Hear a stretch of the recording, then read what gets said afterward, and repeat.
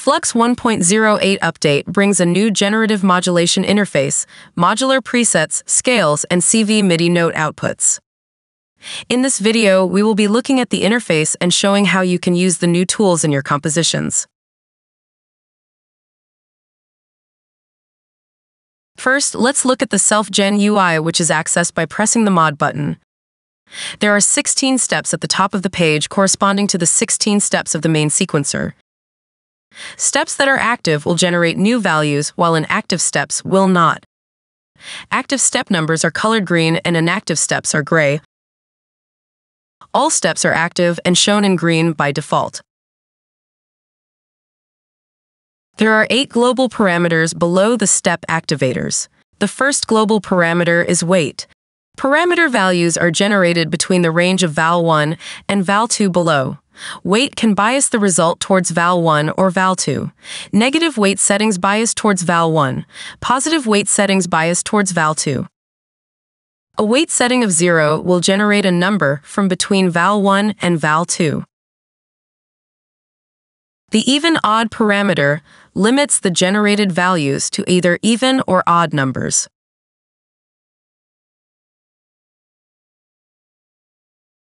The frequency multiplier applies to all active frequencies.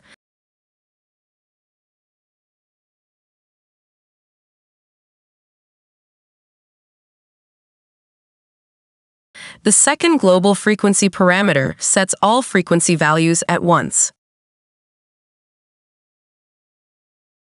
Unique values are generated for all active steps by default. Switching on the same parameter will generate a single value for all active steps.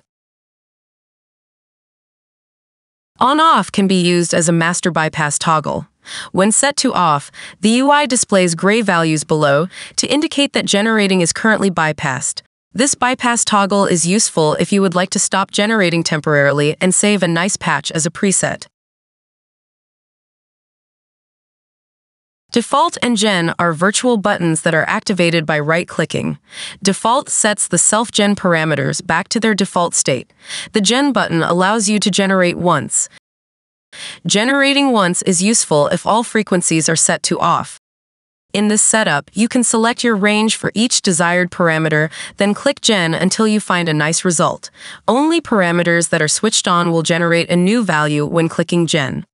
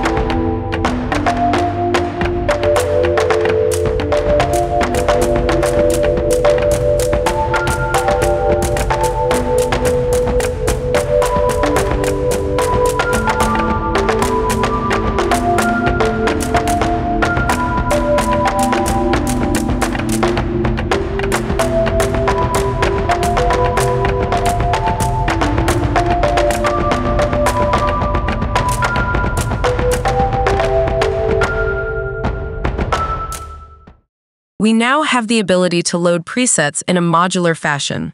A full preset may be loaded as usual, or you can load only the rhythm parameters, just the CV elements, the modulation screens, or you can now load any full channel into another.